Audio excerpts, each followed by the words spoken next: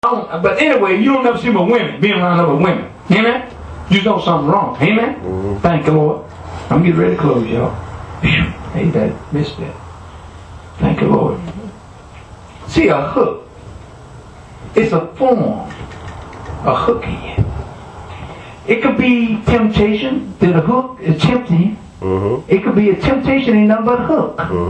When it hook you, you hook. See, drugs, somebody says a habit, it was a hook. Alcohol, drinking alcohol ain't nothing but a hook. Sex ain't nothing but a hook. You just want to run all the time to have sex with every woman you see. You want to run all the time and have sex with every man you see. See, you hooked on sex. You trade for it. You jonesing for it. Amen? Men and women be jonesing for it. I got to have a hit. Amen? Some women that want 2 or 3 guys in one night. So they don't care. They hook. And in other words, when you're hooked into something, guess what? You like it. You can't see what you're doing is wrong, but you're hooked in it. You're so engrossed in it, I like it. So, but Joe at it, when he bring it door, he said, man, I want me a hit. He ain't trying to get away from it. He's looking for it. Amen? Amen. When a person brings beer, man, I want to get me a cold one, man. Amen. Thank the Lord, you bring cold one every day. I know how that is. Amen. By the cold one. Amen. When I was out in the world, amen, I would get home. Man, let's go get a cold one. Amen. Me and the guys on job, we go get a 1 6-pack, you know, right? 6-pack. Had a taste for it, you know. And that's wrong. Amen? Amen. So you got addiction to that. Every day you looking to buy you a 6-pack. When I got saved, man, I had a little bit of extra money. Amen. I thank God for that. Amen. Because the money I was buying the bill, I had more money. Amen. Amen. So I said, Lord, I think I got more money in my pocket than money. Just got to get a cold. Let's go get a cold. And all the chip in about a 6-pack. You know, because you can't bring no 6-pack by yourself. So if you do, we just chip in. Amen. But I think sometimes when we look at it, see, activated distraction comes about us wanting, got a taste for something. See, the fish got a taste for the bait. We the fish. Amen. We got a taste for the bait. Amen. See, fish is a fish that loves something. Amen. Thank the Lord. He got the taste in his mouth. Amen. I need that. I need that. I want that. Amen. Thank the Lord. Amen. So when we see it like that the fish is there and he's there and to look at things. Amen. Thank the Lord. Thank the Lord. Here it is right here. This is the next scripture. Activate distraction. I'm about to close. Luke 11:4.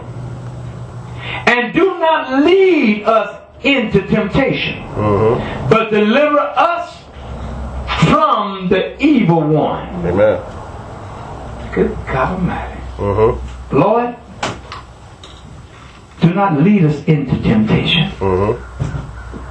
Do not lead us into temptation. Cover me, Lord. Amen. We need to pray that prayer every day, Lord. Lord, just cover me. Amen. But lead us from all the evil one. Lead us not into temptation, but lead us, Lord, but deliver us from the evil one. Lead us not into the temptation. Don't let us be tempted. Do not let activated distraction. Don't let the distraction be activated. Help us not to activate the distraction. Because if we activate distraction, we're going to sin. Amen? Amen. Do not lead us into temptation. Don't lead us into the temptation that we may act on the temptation. Because when we act on the temptation, it's activated. Thank the Lord. It's activated distraction. See, activated distraction comes about when we act on something that's wrong. Lead us not into the temptation. Thank the Lord. But deliver us from the evil one. Good God Almighty, I like this preacher, man. He's going to tell you the truth. Cover me, Lord. Don't let me be in an area that I'm tempted. Amen. Don't let me be in an area uncomfortable. Don't let me be into uncompromised situation that I compromise. Amen. Good God Almighty. Amen. Activated distraction. It's always around us. I don't care if it's around the good people, it's around the bad. It's around all of us. We can't that say, I'm not gonna be around that there because that's bad. Man, you ain't got to be around it. They can't be around you, he'll find you. That's it. You know, I'm ducking dog. I ain't going over there because I know what over there. They over there with cracking and they over there with sexual sin, the prostitutes and everything. You get the prostitute to come to you in the grocery store. Huh? Come to you in the grocery store. Okay. They try to rap on you and rap on you and hit on you. What you need to be praying, say, Lord, don't let me activate the distraction. When the prostitute come to you and tell you, say, come on, I got you got 25, you got time? That's it. You need to say, no, I don't have time. I'm not going to activate the distraction. Amen. Amen. Sometimes you got to have enough God in you to not to act. You got to own the distraction. Amen. Woo, good God Almighty, man, this is good. Amen. Activate distraction. Amen. Look at Peter. Peter warns us here. 1 Peter 5, 8 and 9. Your adversary, the devil, he's walking about like a roaring lion, seeking who he may devour. Amen. Thank the Lord. Resist him and steadfast in faith. Good God Almighty. Don't fool yourself. He walking in the church. Your adversary, the devil, he points it out. Peter said, don't fool yourself. Your adversary, your devil, is walking about. You can't see him sometimes. He's walking about, the devil is walking about like a roaring lion, seeking who he may devour. The devil is, you see, this is what it is. Sometimes we don't even understand. Let's go out to dinner. Amen. Let's all us get to go out to dinner. You've seen movies where the man sitting up on the table and the lady gets her foot and rubbing on the man up under the table. You've seen that kind of stuff. The man that's sitting at the table ain't bothering nobody, and all of a sudden that he feels somebody under the table and got his leg under the table rubbing on, and you just jump. Know what you got to do then? You got to get up, say, okay, I'll see y'all later. That's it. You got to have enough God in you. Say, I got to leave him. Because if I don't, it's going to be activated distractions. Amen. She went to the other guy, but see, she don't want him. She been looking at you the whole time. That's right, Prophet. I won't come to that. See, long time, you could be hanging with somebody else. He was, good Lord Almighty, help me. Thank the Lord, it's activated distraction. Amen. Thank the Lord. I never forget. And see, I can preach this kind of stuff because I know I had to do it. We was at the class reunion. Me and my wife sitting at the class reunion. That's why I like this preacher here, because he tells the truth. I'm sitting there, and all of a sudden I feel somebody's hand get on my thigh.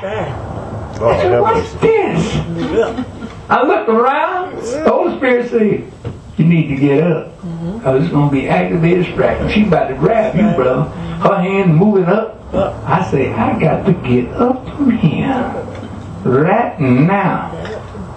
My wife didn't even know what's going on. She had came over there where we was, sit right by me, and then slapped her hand on my thigh and moving it up. I said, Lord, help me, Jesus.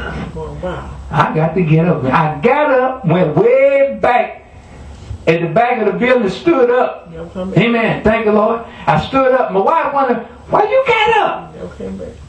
I never did get. She said, why you got went back there? I said, you didn't see that sister hand. Amen. It could be activated distraction. See, I'll tell you the truth. See, I'm trying to help you. You think you just covered you better have the Holy Spirit.